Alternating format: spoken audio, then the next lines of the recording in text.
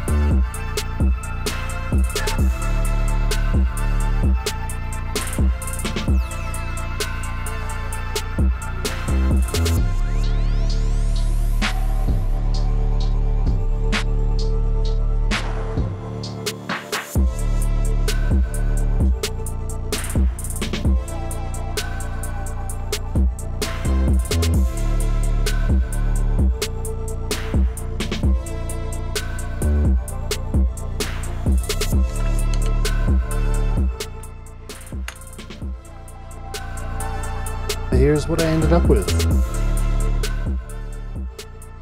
Go and check out Dark Matter Workshop's video. He started out with one of the coolest looking boxes I've ever seen for his project, and you won't want to miss it.